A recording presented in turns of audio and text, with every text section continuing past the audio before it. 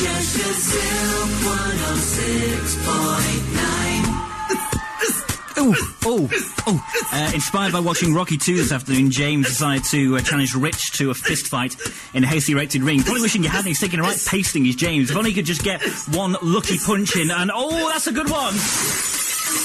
He's down, Rich is down! I never lose! I never lose! In your face! Thank you, James. Your station. The all-new Cheshires Silk 106.9. In a world where man is dressed in suits. Nobody's made it. No. Nobody's made it. Singularity of nudity. It's there to be had, people. 2013 budget. If you're a film student right now or something like that, or you just like playing with film, then there you go. If you've just been granted a small loan from the British Film Council to make a small independent film and you're stuck for ideas. You say, oh, I've got the money now, what do I do? I was just having a laugh until now. We will sell this idea lock, stock and barrel just to see singularity of nudity.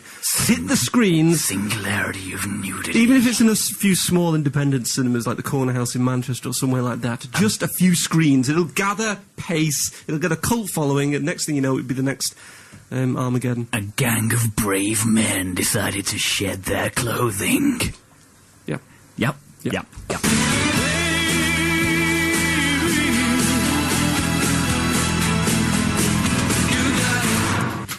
Welcome back, then. So did you bother with it last week? Oh, we tried something, yes, but it was a complete, utter, desperate failure. That's because I had the keys to the You Got It vehicle. I know, you did, you swine. It's back again this week with a vengeance. Letter number 1 this week comes from Dean. Who? Dean. Dean! Does he drive a van? Dean drives a van. Right. Dean says, my wife, right? Yeah. Wants me to go and see Sex and the City. Right. 2. Yeah. Right. Right. What I'm thinking. Called Love a Duck. What I'm thinking, right? Right. It's not very manly, is it, going to see Sex and the City? No, it's not very manly. It's not like going and watch a footy, is it? Not really, no. So, is there any way that we could, like, make it a bit more manly, you know? Yes. Yes. How about, he suggests, why don't we mix 2 films together so it makes it something for a woman, something for a man, for example? Why don't we mix it with that film with De Niro in? No. Pacino in. Yeah, he's right. Scarface. Yes. Yeah. So, we've done that for you, Dino, no problem. Okay. So what do you call yourself? Como se llama? Antonio Montana. It's been 2 years. Happy anniversary. This country, you gotta make the money. Then when you get the money, you get the power. And in 2 years, amazing things can happen. You're driving me crazy. With the right woman, there's no stopping me. Word on the street, Tony, is you're not a small-time punk anymore. Have we met? I think we need some glamour. 1 week in Abu Dhabi, all expenses paid for all 4 of us. Get out of town. My point exactly. They called it Little Havana, where the American dream had a price tag, and only one man in a million was hungry enough to pay. That's a color. How do you know? The eyes, chico. Man, that's the boss's lady, okay? I am the boss. That guy's soft. This is the best mirage that I've ever had. What? I'm talking like, I don't know, you come here. Say hello to my little friend!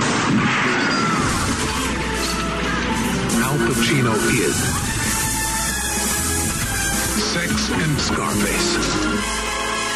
In summer soon. On a similar note, I also thought the last episode of Friends should have, I think they all just wander off for coffee, don't they? Last episode of Friends. Yeah, would have been much better had the lights gone out, a flashbang grenade gone off, the SAS come through them and it'll take them all out, and then one of the guys just turns to the camera and says, "Job done." And that's it. Why so walks out, no credits or anything. Screen goes black. But that didn't happen. No. The So you got Dean. Didn't like it. Dean, that's few. Wendy! Wendy? Yes, Wendy into the intern. Very simple, this one. Loves Lulu. Oh, Lulu. Isn't she great? Isn't she small? It's one of these weird things. I met Lulu. These people who want to see celebrities come a cropper, they always start with, I love. Yeah. Anyway, she loves Lulu, but she says it would be hilarious if, at the beginning of her most popular chart hit, Shout. Oh, To Sew With Love. Or Shout. Yeah, where she really gives it gusto to begin with. Yeah. Wouldn't it be funny if she overexerted herself and passed out?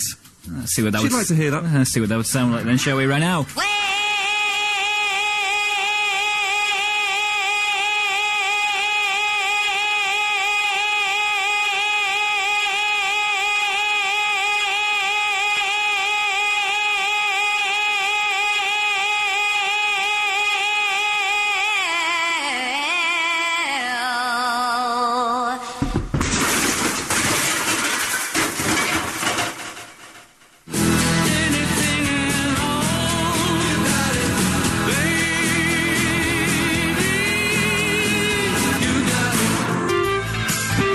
This bit. Everyone should freeform and just wail on their axe at the end of the own song. He's a wild man! Cheshire Silk 106.9, hello, good evening, Dave Chipman and James Lister. Sophie H joins us, and, well, there you are. I'm here. There you are. What are you doing over there? I'm just chilling. No, she's fine there. Comfy. Fine there. If that's in where the she feels most relaxed, that's where we should leave her. I'm not entirely sure the Doberman's going to be particularly pleased by where she's sitting. No, well... albeit on his back. Yes. Well, if that's what you want to do, then... That's very special understanding with that dog. Listen, you come here week after week and regale us with tales of what you've been up to. I do. In a wonderful, charming story. And you were only just mentioning before, I said, save it for air, save it for air. You wanted to tell us a story. Well, here we are now on the air. Here we are now, literally on the air. So I think it's about time you can regale us with another one of your charming stories about how you went ice skating. Ice skating, Yes, eh? do tell. That sounds very exciting. This Sunday morning, I woke up yet again. This Sunday morning? This Sunday morning, Right. yes. 10 o'clock, woke up bright and early, stretching and looking out of the window. To be fair, it's Yet not that again, early. A lovely day, and I was walking out of my bed, and I saw a snooker table in my room. How it got there, I do not know. Maybe it's a present. Maybe the neighbour came in and played some snooker while I was asleep. I don't know. I sleep through anything. And then I walked downstairs, and my fish tank that the fish had died from, sadly passed away, was still there. And 3 billion fish had arrived in the fish tank. This must have been a present from God. You never know. So then I was carrying on walking downstairs. 3 billion fish. Yes. And I was getting quite hungry.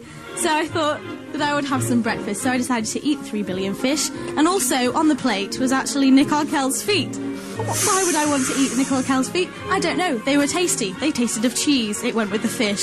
It tasted quite nice as well. Fish and cheese. Yes. So I carried on to the kitchen because I thought I would have some more food. And then I thought, you know what? I'm going to try some Shire horses. They might taste nice with some Nick Arkell's feet and also What an appetite you have. fish. I'm very, very hungry today. So I was still trying to get out the door to go ice skating, which wasn't working. Maybe I could have taken Nick Arkell's feet to ride with them or something like that. And she finally made her way to the ice rink. Who did? Me. Right. I did. And Lady Gaga's pet tiger was on the ice doing an arabesque in a very high position, flying past the ice rink. And also I did see a Charlie Marlowe mask on somebody flying by with their leg in the air, which was absolutely crazy. And then I decided that I would go home because I was upset about everything that happened today. But then on the way home, I decided to put Nick Arkell's feet on my feet because mine weren't very good anymore. Stop! It's great. I'm particularly concerned about your neighbour letting themselves in and just playing snooker around you. But no, that's a charming story. Thank you. Charming. What a charming young lady you are. You go to finishing school. You should be a lady in waiting. Yes. That's what you should be. What do those ladies wait for? Anyone know? Cement. Yes.